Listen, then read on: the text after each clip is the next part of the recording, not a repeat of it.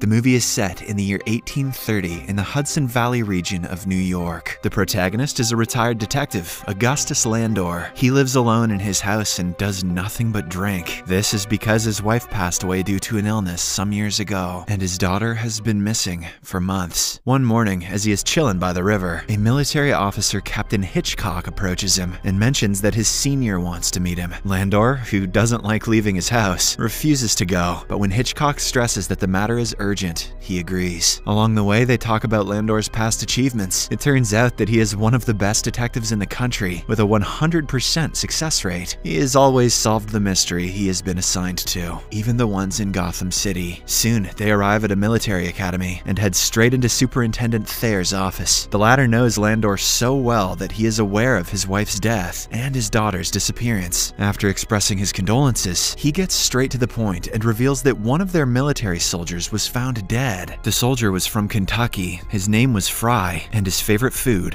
was chicken. Everyone suspects that he committed the unthinkable, but a few things suggest otherwise. Someone approached Fry after his death, cut open his body with precision, and removed his heart. After explaining all this, Thayer requests Landor find the culprit and bring him to light. The detective agrees and immediately gets to work. He, along with Hitchcock, visit the morgue and meet with Dr. Daniel, the same doctor who conducted Fry's autopsy. Daniel mentions that he has already checked the corpse thoroughly, but couldn't find anything suspicious. However, when Landor performs a basic checkup, he finds a bruise behind Fry's head and a torn piece of paper in his hand. This makes him conclude that Fry didn't commit the unthinkable, but someone killed him on purpose. Landor tries his best to decipher the meaning in the torn piece of paper, but to no avail. Only a few words are written, and guessing the exact sentence is near impossible. Before he leaves the academy, Hitchcock warns him to keep the ongoing investigation a secret. Later, Landor visits the place where Fry's body was found and starts investigating. Right then, a cadet named Edgar Allan Poe approaches him and says that he believes Fry was killed by a poet. That's not Poe, that's Dudley Dursley. Fry was killed by a Dementor, case closed. Poe believes that Fry was killed by a poet because he himself is a poet, who is aware of the art of extracting someone's heart from their body. Landor obviously does not believe in this, so Edgar gives him another clue. He says that a few days before Fry was killed, he had a fight with his roommates. In the next scene, Landor heads to the academy and interrogates a few cadets with the permission of Hitchcock. However, none of them state anything that can help with the case. After the interrogation ends, an officer arrives there with a note for Hitchcock. The latter reads it and is taken aback. It turns out that a cow and a sheep have been killed in similar fashion. Their hearts have been taken out after strangling them to death. It is evident that the killer is warning them to stop the investigation. However, this only makes Landor more focused on finding the killer. So he heads straight to Edgar and asks him to help decipher the message written on the piece of paper he found in Fry's hand. Although Edgar is only a trainee who is not allowed to interact with outsiders, he agrees to help. And surprisingly, the same evening, he comes up with an answer. He visits Landor at his house and explains that although he cannot say what the entire note said, the last paragraph mentions,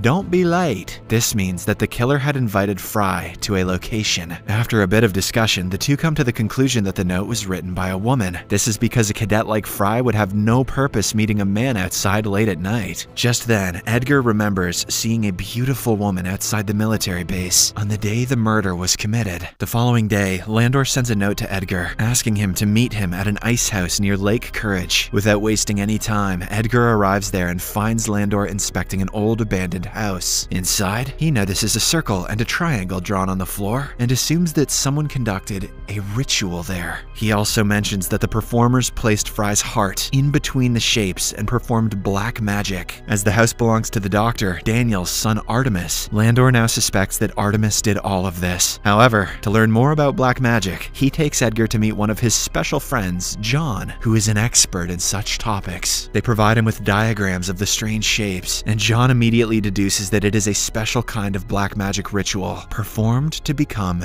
immortal. He also mentions that to conduct it, one needs the heart of an unbaptized child, and one of a man who died from hanging. Hearing all of this, Landor asks Edgar to befriend Artemis and try to extract more information from him. The cadet agrees and starts meeting Artemis on a regular basis. Surprisingly, they become good friends. One night, Edgar gathers with Artemis and his friends for some drinks. From their conversation, he learns that Fry was in a relationship with Artemis's beautiful sister, Leah. Many believe that he committed the unthinkable after she she ditched him. Elsewhere, Landor gets a vision of his lost daughter and starts panicking. It is clear that he still hasn't gotten over the tragedy. The next morning, the murdered cadet's funeral is finally conducted. As Landor pays his respects, he is approached by Fry's mother, who hands him Fry's diary. She wants him to have it so that he can find the real culprit. She also mentions that everything in the diary is written in a cryptographic language, and she does not understand any of it. Later, while returning home, Landor runs into Daniel and his wife, Wiley, and tells them that he will not stop until he finds the killer and punishes him. When Wiley asks him about his wife, Landor replies to her that she died 2 years ago. Landor may be starved for answers, but Wiley is the one that is obviously thirsty. Elsewhere, Edgar goes to Artemis's house to find out more about him, but he is immediately distracted when he hears Leah playing the piano. Since she also loves poetry, the two get to talking and become attracted to one another. Before he leaves, Edgar invites Leah to meet him outside the following day, to which she agrees. In the next scene, the two meet at a cemetery, hot date, and begin expressing their feelings. Edgar states that he is greatly attracted by her beauty and her charm. When it's Leah's turn, she unexpectedly suffers from a seizure and falls to the ground. Luckily, she soon recovers and Edgar accompanies her back home. Meanwhile, Landor tears out the papers from Fry's personal diary and successfully extracts some information from it. At night, as Edgar is working alone, a fellow cadet and Artemis's friend, Ballinger, attacks him from behind and beats him up badly. Fortunately, Landor arrives there in the nick of time and saves Edgar before he is killed. The next day, Landor gets to know that Ballinger is missing and later finds his body hanging in the woods with his heart removed. However, this time, Daniel takes a closer look at Ballinger's body and reveals that the person who removed his heart is different from the one in Fry's case. The cutting is not as precise or accurate this time. Hearing this, the high-ranking officials get angry and they ask Landor to solve the case as soon as possible. For starters, they want him to interrogate Edgar, as he is the most mysterious and cunning person at the camp. When Landor refuses to comply, Hitchcock reveals that Edgar recently fought with both murder victims, Fry and Ballinger. This surprises Landor, as his poet buddy had never mentioned any of this. So, he meets Edgar outside and asks if he's hiding something. The latter confirms to have fought with them because they constantly bullied him for his appearance and his habits. However,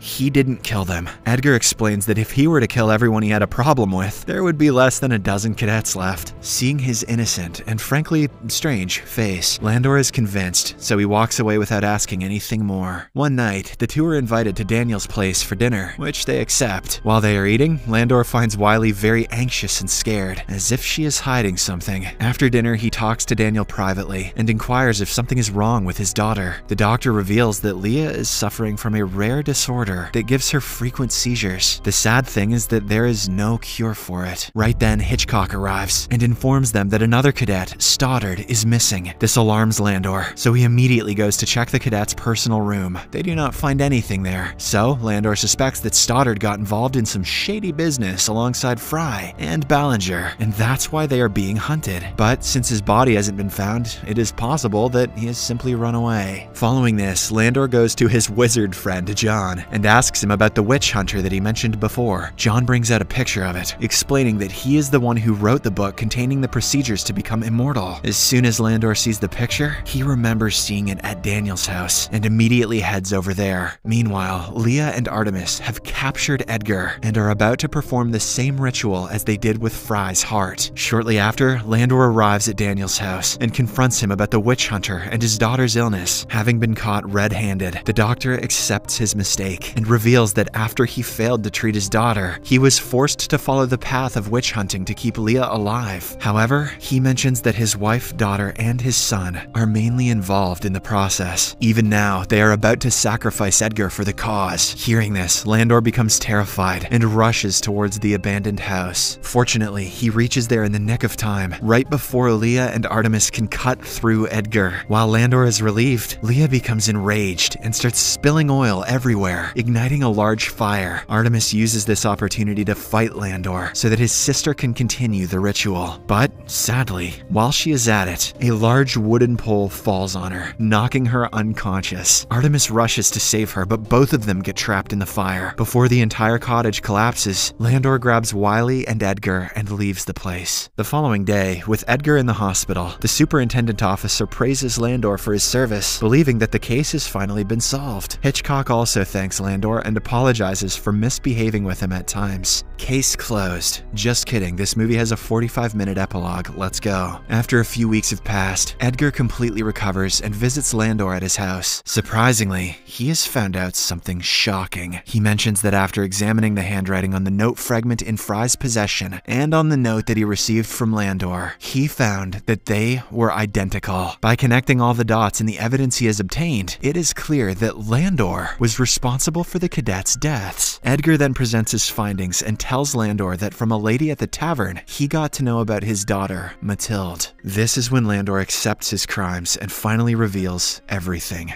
It turns out that 2 years prior, after attending her first ball dance party, Mathilde was returning home alone when she was violated by Fry, Ballinger, and Stoddard. Although she survived, the incident traumatized her so badly that she committed the unthinkable from a cliff. Landor witnessed the entire incident and tried his best to stop her, but to no avail. As the days passed by, Landor hid this information from everyone and lied that she had fled. But because Mathilde suffered and died right in front of his eyes, he wanted to take revenge. So he approached Fry, lured him with a message, and took him to a deserted area. There, he brutally finished him off and made the scene look as if the victim had committed the unthinkable. After he left, Leia and Artemis extracted Fry's heart for their ritual. When Edgar asks him how he found out about Ballinger, Landor replies that he got to know from Fry's personal diary. So, at the opportune moment, he murdered Ballinger and dismembered his body to give the impression that the cadet had been killed by the same killer who disfigured Fry's body. This is the reason why Dr. Daniel found both incisions to be different. Finally, Landor believes that Stoddard had run away due to the fear of being killed. He might have escaped, but will have to live out the rest of his life in fear. Landor took part in the investigation because he didn't want anyone to suspect him. He also wanted to know who extracted Fry's heart. In the final scene, Landor tells Edgar that he can go and tell the authorities that he is the real killer. However, the poet refuses, saying what he did was understandable.